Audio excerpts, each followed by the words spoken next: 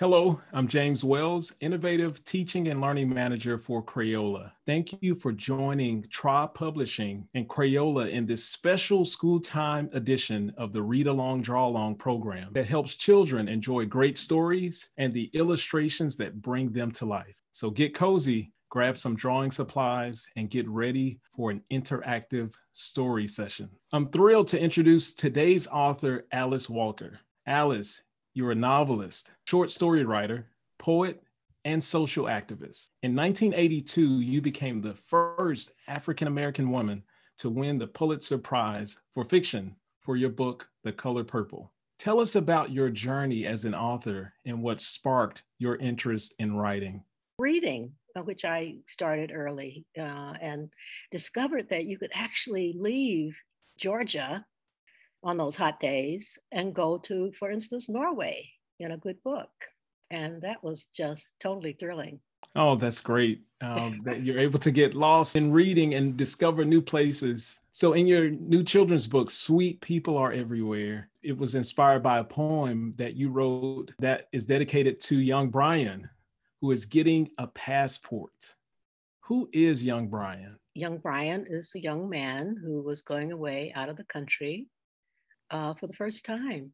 And as you know, when you leave your home country or even your hometown for the first time, it's scary. And I wanted to encourage him to think of it as an adventure, going somewhere different, going somewhere new.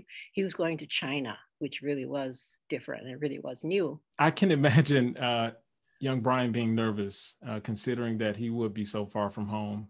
Mm-hmm. And I have to say, in reading your book, I couldn't help but to think about our young viewers that's joining us in their journey, where they'll begin a new school year, many of them a new grade, maybe moving to a new community, and even starting a new school with new friends. So what did you say to Brian to help him feel less nervous that could help our young viewers on their journeys? I said, Brian, you're actually going to China to offer your music. He's a musician. And guess what? When you get there, you're going to find that in China, there are lots of musicians. So right away, you'll have a community.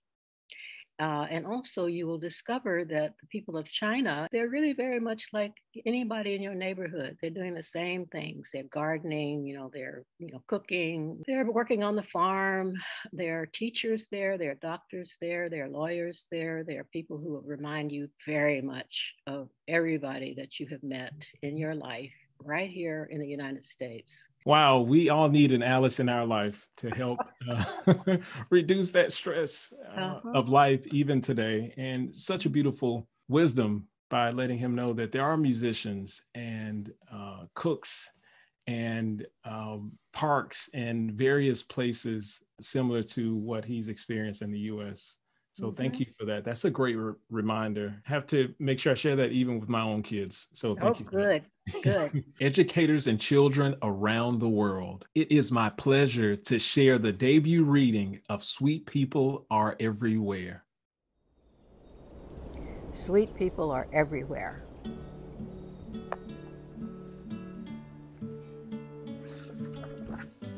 Sweet people are everywhere.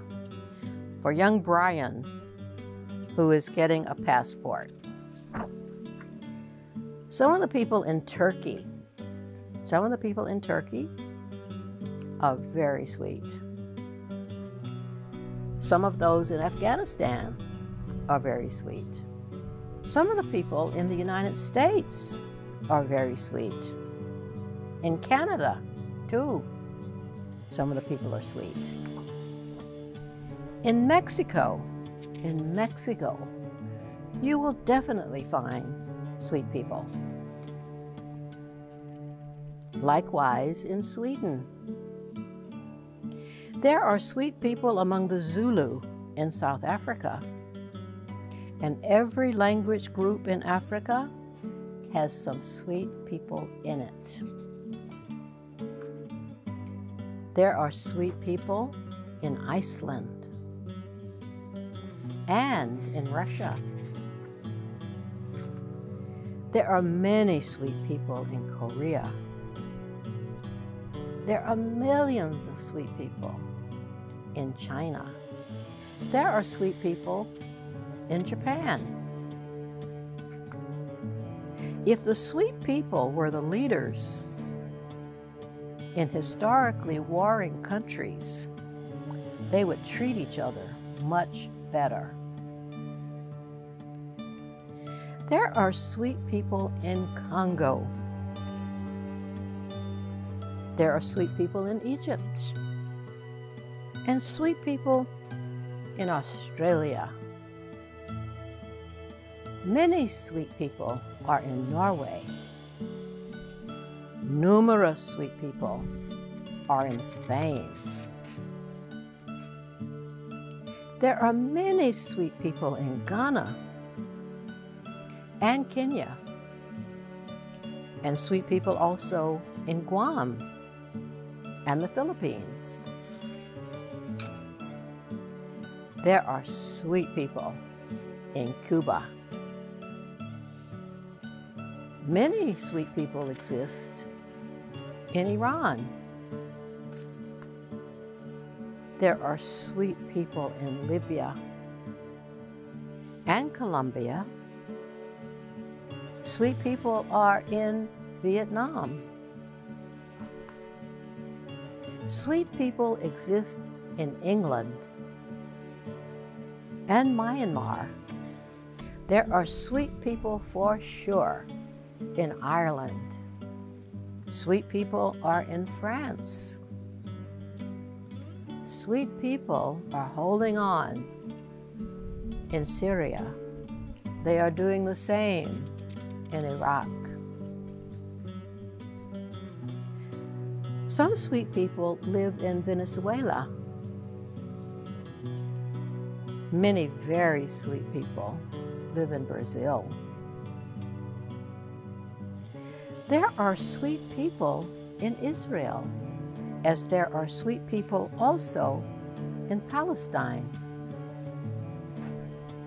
Actually, in almost every house on the planet, there is at least one very sweet person that you would be happy to know.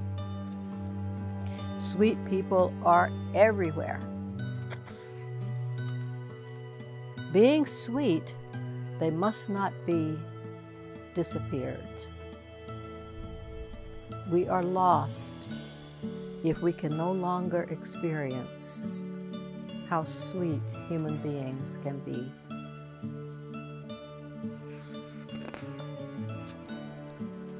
Promise me never to forget this. No matter how far you go or who sends you.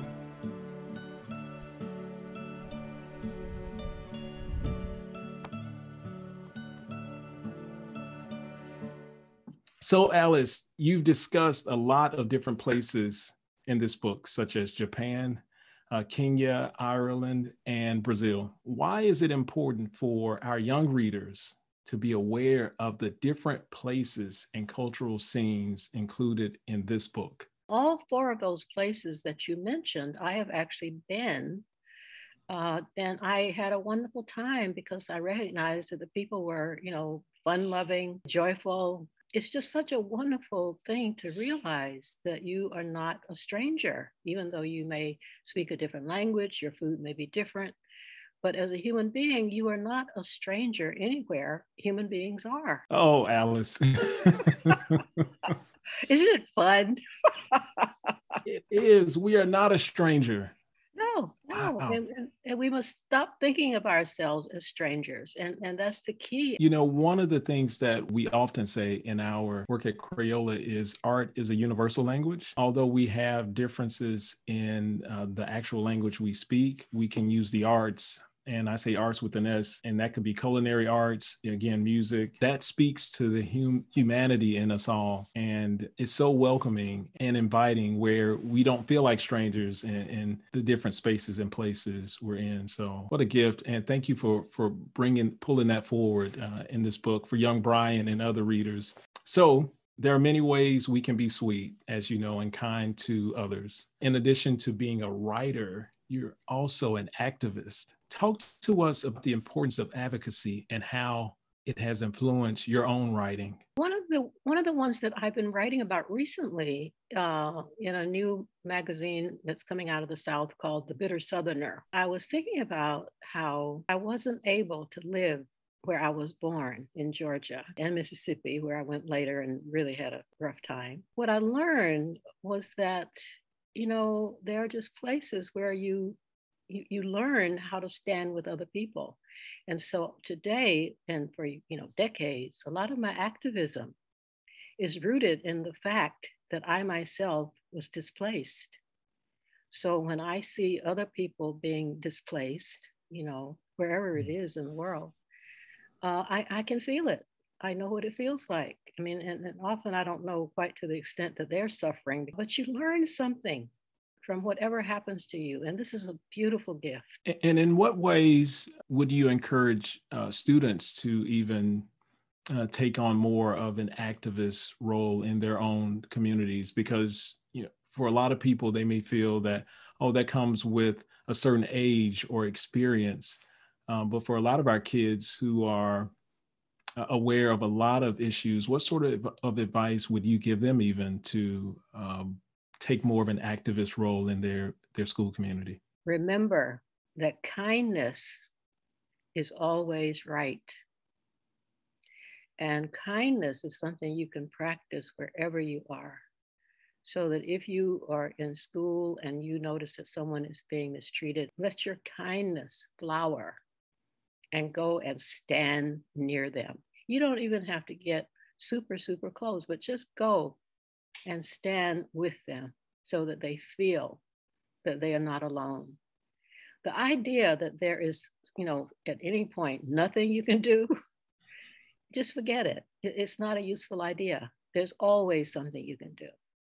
And your job is to figure out what that is. And sometimes, you know, you do that by just sitting quietly and letting what is possible for you flower into your own mind. And it will.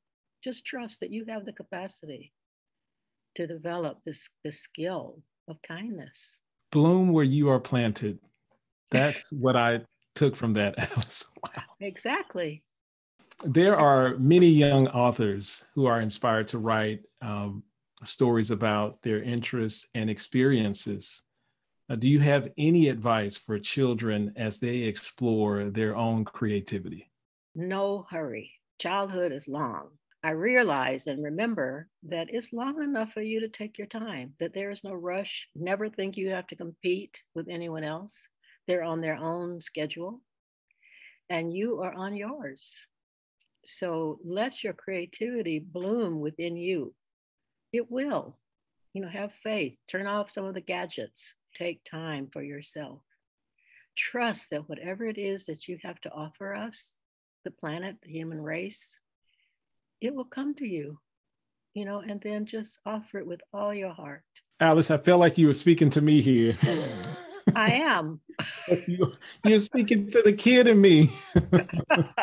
Oh my God. And may that kid stay right there. The illustrator of this lovely book resides in Spain, which is one of the countries in the book. He offers his sweet talents through these wonderful illustrations. In this conversation, he talks about his process and inspiration for the illustrations in the book.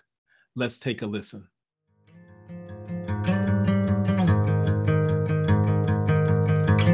Me encanta contar historias, las historias que hay detrás de cada persona. Y también me encanta todo lo que es la literatura, los cuentos, sobre todo cuento infantil, juvenil. Yo creo que es básico para mi trabajo, sentir atracción para la palabra escrita. Este libro es un poema de Alice Walker que se llama Sweet People Are Everywhere. Y en el poema Alice insiste en la dulzura que hay en todo el mundo. El reto era encontrar imágenes, escenas de todos esos países donde se pudiera ver esa dulzura. Para mí la dulzura la veo en las relaciones. Cada día hay momentos dulces, el tema es que tú los sepas ver. Hay muchas escenas de niños, yo creo que a Alice también le interesaba que los niños fueran protagonistas. Si fuera por los niños, seguramente sería más fácil arreglarlo todo. Empezamos un poco al revés, que es por la portada, que hay como un montón de personajes en círculo y ahí tuve que buscar historias para cada uno. Las escenas complejas para mí eran las que teníamos que poner 4 países en una misma página. Hay una que sale Australia, Noruega, España y Egipto, y ahí organizamos como escenas de mercado. Por ejemplo, en España la escena pasa en una frutería de Barcelona y en Egipto hay un personaje que está ahí con una tienda de especies que yo para sacar ese personaje me inspiré en el señor Ibrahim y las flores del Corán. A veces me inspiro del cine, de videoclips, ahí la naturaleza también está. O sea, a mí salir a pasear, ir al bosque, a sentarme, buscar silencios o simplemente a veces observar vegetaciones, piedras y buscando texturas. Es todo un poco una mezcla. Hay un 80% digital y la parte restante está trabajada en acuarelas, en ceras, en lápices. Fue útil trabajar con unos Crayolas, que hay un montón de tonos de piel. Es que Sweet People es un libro de tonalidades humanas. Si hay algo que me gustaría que sucediera es que quien lea el libro vea esa diversidad que hay en el mundo, que es una riqueza, que la belleza está en todos los países. Now that we have seen some of Quim's illustrations, it is your time to draw. Grab some colored pencils, crayons, and paper. We know there are sweet people everywhere, and they represent all the colors of the world. Think about the sweet people in your community. Decide the setting of your artwork. Who will it include? You can add friends, family members, and community members in this drawing. If you have your sweet people activity guide handy, you might choose to create your own game or draw your favorite food like the characters in the book. I am using an activity from our guide, our education guide, where we are looking at sweet people in our own community.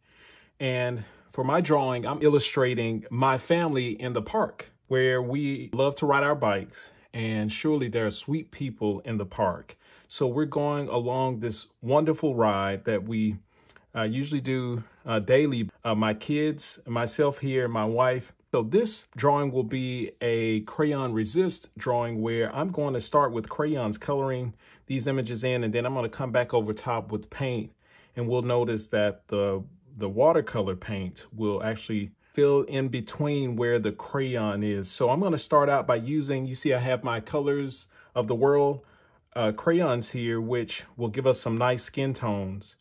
And I have our colors of kindness as a way to support this idea we're talking about, sweet people are everywhere. So I'm going to start with coloring in the bike here. So I'm going to use my colors of kindness because, again, we're going on this sweet ride here. And for this bike, I'm going to use this one here is called Best Buddies, right? So I love this color here, and I'm just going over top of the lines that I've already kind of pre-drawn here, going over the bike. So I'm going to color these in nice and solid here as I get this color here. And I'm going to continue with this color. My daughter, purple or violet is her favorite color. And this is a lighter version of that. So I'm going to go ahead and color in her clothing here. Now that I have this in my hand. So I'm gonna give her a nice color there, and I'm gonna come back now with this beautiful color. This is Go With The Flow. I love this color here, and I'm gonna color in the outfit here of my lovely wife. that she's enjoying this beautiful ride with us. Now, notice that I'm pressing down quite firmly here because I'm going to go back over top, as I mentioned, with paint. So we want to make sure that this is nice and solid. And actually, while I have this Go With The Flow in my hand, this wonderful color of kindness, I'm going to go over top of this bike here. My daughter's bike is more of this color, kind of in the pink family here. So I'm going to go over top of her bike with this nice solid color. So I'm going to use my colors of the world. This is black hair, and we're going to use this color here to just fill in the tires of the bike here. Get some drawings in of your favorite places that you like to go to see the sweet people in your community. Maybe it's the park, like you see here, where my family, we love to go to the park. Maybe it's the local bakery, grocery store. Maybe you have those places. Maybe it's a museum there in your community where you like to go and see sweet people. All right, so now I'm going to come back with two of our favorite colors. My son and I, we love blue. This one here is Always Brave, and this other here is Granny Smith apples. We love apples here. So what I'm going to do is go over his bike. His is more of a blue. This Granny Smith apple, I'm going to go over top and go ahead and give his shirt nice color here. I'm going to go to now my bike and use this same green to color in the frame of the bike nice and solid. And then I will give myself this nice blue. I will continue this blue for the pants. All right, so now that I've colored these in, I am going to go to my colors of the world, black hair again, and just give me a nice solid tire. And also I need to go back in and color in our helmets here. So, you know, as we're going on a bike ride, we want to be safe.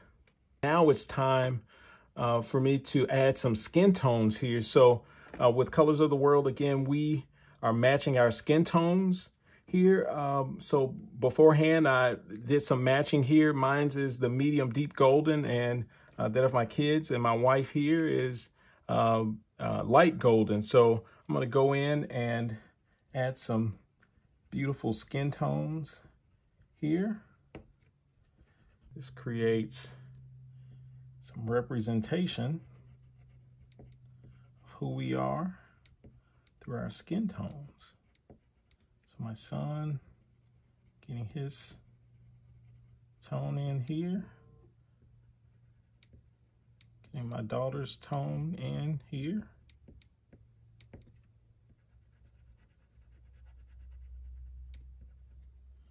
And getting some color here for me. I'm going to go back and add some hair, black hair here, using our Colors of the World product. This CD. So what's going to happen next is I'm going to now use watercolor paint to fill in the rest of this painting here. So as you see, we are riding on the pavement here in the park. So I'm going to get my watercolor paint, and for our pavement here, I'm going to take some black paint, get some water on this brush, paint, and use my little palette off to the side, and I'm going to mix black and white together to get a nice gray for our pavement here. And now watch what happens as I add our paint to our paper here. Notice what's happening with the paint and the crayon as they interact together. You'll notice that the crayon, the wax, the crayon is resisting the watercolor. Adding our nice pavement. I'm using this style being inspired by the artist of our book here. Again, you'll find this activity in our education guide around in the community. Who are they? Where do you see them in your community? All right, so when you see colors get really dark, here you can add water to the paint to lighten it up a bit. Okay, so now that I have my pavement here, this line here that's going across my page is the horizon line, and this line separates the sky from the ground. So what I'm going to do next is I'm going to go ahead and fill in the grass area here of the park. So I'm going to add some blue here to my palette. So I have blue, and I'm trying to make the color green. And I bet you know what other color I need to get some green here in my palette. And I can hear you guessing it. You're saying yellow, and you are correct. I'm gonna add some yellow to my blue so I can get a nice bold green. So let's see what happens. Oh yes, there we go. And if you remember, the more water you add to your paint, the lighter it will be. The less water, the darker. And actually, as you're mixing your green, if you find yourself mixing green, the more blue you add to your palette, the darker the green will be. The more yellow you add as you're mixing, the lighter the green. So notice I have more yellow here, and the green is a little lighter. Here you see the green a bit darker. This is where I have more blue here. Okay, so this is one side of my lawn here, the grass as we're going through the park. And we're going to move to the other side and continue that. So again, notice as I go over top of our areas here, crayon, it will resist the paint, the wax will resist the water. All right, so we have our nice lawn that's been created here. And this is a nice, beautiful sunny day. So we're gonna have some big, bold blue skies. So I'm gonna go left to right as I'm painting here in the sky. So we are enjoying this stroll, being sweet and kind to each other. I wonder how many sweet people we're gonna see on our bike ride here in the park. And this piece is about complete. And I hope that you are inspired to create a work of art showing people in your community, the sweet people in your community, in various spaces and places. You'll have plenty of time to finish your sketch and share it in the comments of this video. When the young artists finish their work, it would be great if you could ask them to explain ways they can be sweet to others. Teachers, you can sign up to receive free monthly resources that make learning colorful and fun, delivered right to your email box. And if you haven't already, download the educational activity guide based on the book to explore the themes and characters we just read about. So, what last bit of advice would you like to share with our listeners? We're capable of being something so magnificent, so incredibly beautiful. Go out into the world like young Brian and discover your own truth. If we take the message of the butterfly is that the wings of the butterfly flying in this way will change the climate many, many thousands of miles away. Isn't that remarkable? And that shows you that no matter how small you are, how young you are, you have the power to change a lot. Well, we want to thank you, Alice, for inspiring us today. And we also want to thank our friends at Try Publishing. And most importantly, we want to thank you, everyone, for joining. So in close, I encourage you to be sweet, be kind, and be colorful. Thank you.